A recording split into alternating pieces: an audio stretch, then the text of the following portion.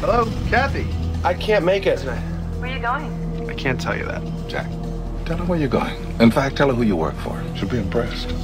I work for the CIA, and the director asked me at the last minute to come with him to Russia to do a nuclear arms inspection. That is so lame. Hello? You're about to breathe air that's way over your pay grade, so listen up. You're going to be asked for analysis and advice, so be sure you know what you're talking about. Welcome to the CIA, sport.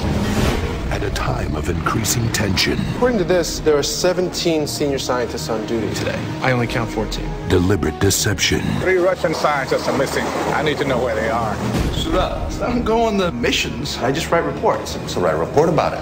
I'm an analyst. I'm not trained for this. Just be my eyes and ears. I can't be with somebody who's going to keep their life hidden from me, Jack. I will not let that happen. And new enemies. You don't fight Russia and America. You get Russia and America to fight each other and destroy each other. Only 2 men suspect the truth. What's a South African doing in the Ukraine with 3 Russian scientists in a crate from Israel? Fair guess they're building a bomb. From the electrifying bestseller by Tom Clancy. The crate was put on a cargo freighter headed for the East Coast. What? And the producer of Clear and Present Danger and Patriot Games. It's Ryan! The bomb is in play!